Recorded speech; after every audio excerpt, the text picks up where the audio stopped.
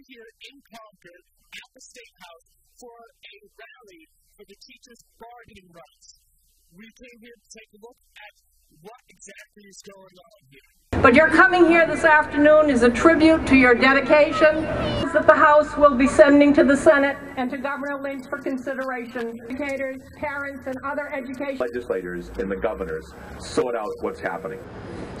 Under HB 2, we will become employees at will. We can be hired, we can be fired. In our contract, our very rights do not protect us anymore.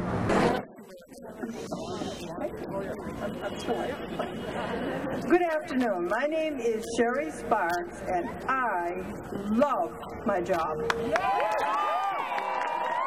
I think the independents that voted this last time out, they must be looking at, if they're looking at saying, is this what we voted for? We voted for jobs. We voted for the economy.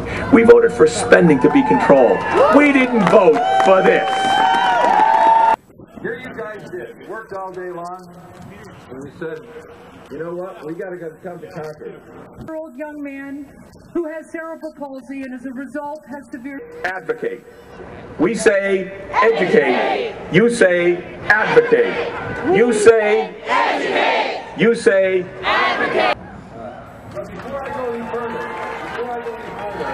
look at you all. I'll tell you what it is truly that civic lesson of the House is out of control. The Senate needs to make the correction. It is a divided, checks and balance system.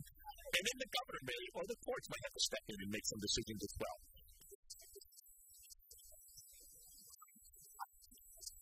I think that it's very important to read the newspapers. I read the newspaper every day, many newspapers, online and in print.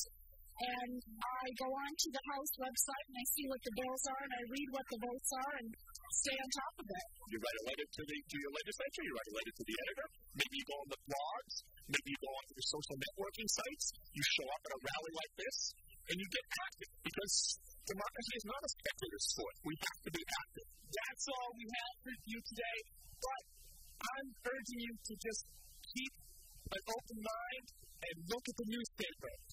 Every one of you can make the difference. One person can make the difference. Call your legislator, write your legislator, and demand to be heard.